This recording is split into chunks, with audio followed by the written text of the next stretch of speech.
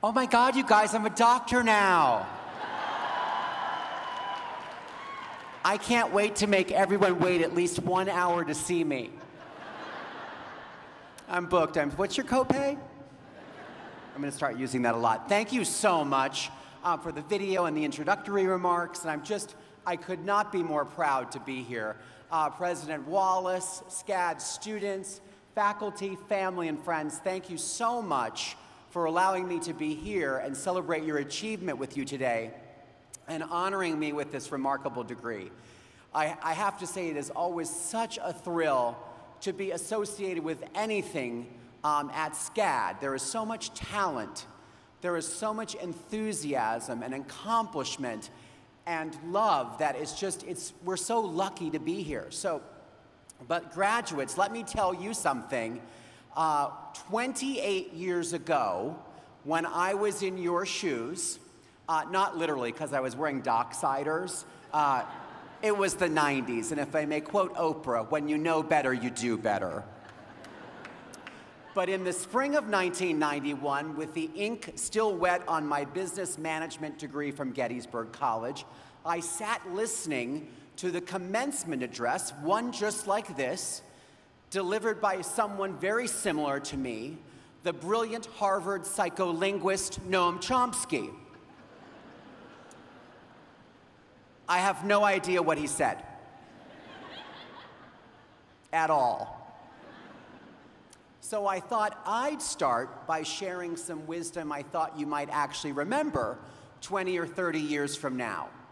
And it comes from someone very much like Noam Chomsky, a great sage of our times whose towering contributions to American culture have changed the course of history.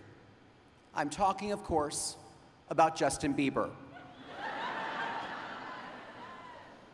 who writes, and I quote, "Haters will say what they want, but their hate will never stop you from chasing your dreams."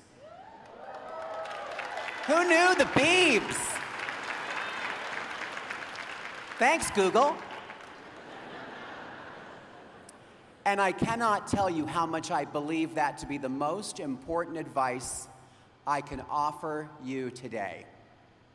You fulfilled the requirements and earned a degree from SCAD, an incredible achievement on its own. But that is just half of the story. Now you get to live your passion, but how? I could tell you that my career was the result of careful planning, but I'd be totally lying.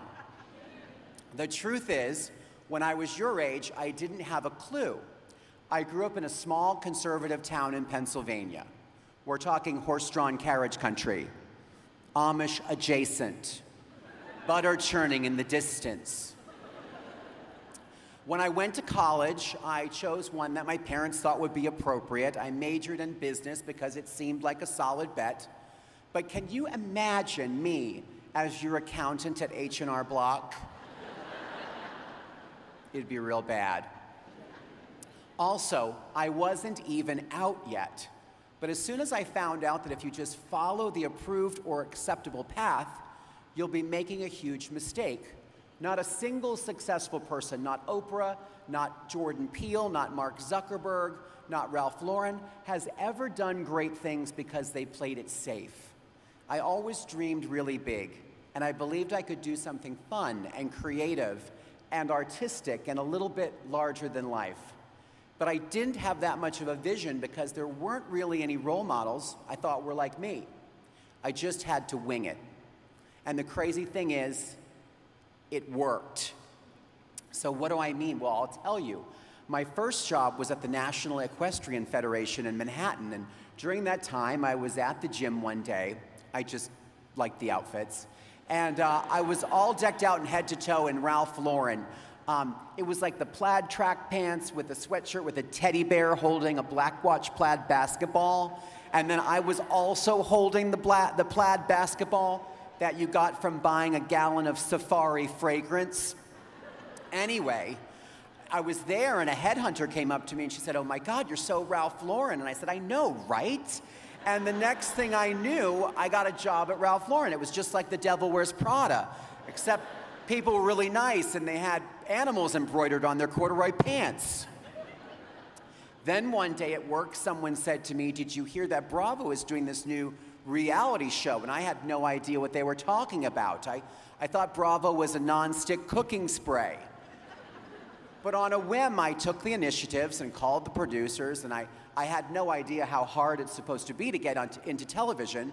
I just picked up the phone, and 6 weeks later, I was quitting my job and was going to be on a new TV show called Queer Eye for the Straight Guy. And all I could think of was, I wonder if they have dental insurance. I had no idea how dramatically my life was about to change or how radically it would shift American culture. From a 2019 vantage point, you might not realize how different things were back then. In the early 90s, there was no gay NBA player, no gay marriage, really no gay TV shows, and nothing like Call Me By Your Name. Even Brokeback Mountain was still a decade away. Back then, I worried being gay would limit me professionally, as it did thousands of other people, or even if I found a job, I wouldn't be able to be my true self, which means kind of obnoxious. But virtually every good thing that has happened to me, writing some books, movies and television, a fashion line, all of my great friendships have come about because I was that crazy, funny gay guy on Queer Eye. And that very thing that I thought was my Achilles heel turned out to be what I was celebrated for. Okay, so maybe happy accidents played a big role for me, but you already have an advantage I did not, and that's an education from SCAD. I know from the students I've met and conversations I've had with faculty and President Wallace just how demanding the last 4 years have been. Holding yourself to the standards SCAD set for you as a student will help you succeed as a professional. And that means going off the safe path. There's one important caveat to all of this. Fame and success and professional compliments are great, but it's still just as important to be kind. Stay close to the people who know and love you. Chances are some of those very people are sitting with you here today. Look around you.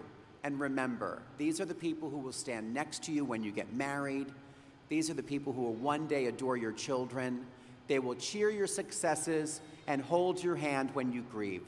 So don't ever treat them with anything less than perfect kindness. And speaking of kindness, find ways to give back. Give of your time and your money to causes that mean something to you. When you are blessed with gifts, you have an obligation to share them. You'll be better for it, I promise.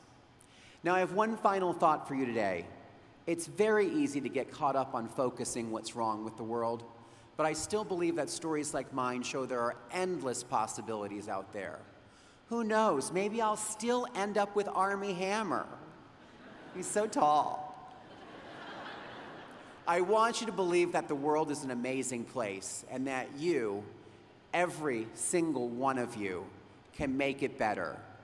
So march out here today believing in the mysterious possibilities of the universe. Approach new challenges and adventures with grace and savvy. Use the tools SCAD has given you and make your own opportunities. And know that you will succeed. Congratulations, and thank you so much for allowing me to be here today. I should say congratulations on your SCADuation. Class of 2019, here's to you.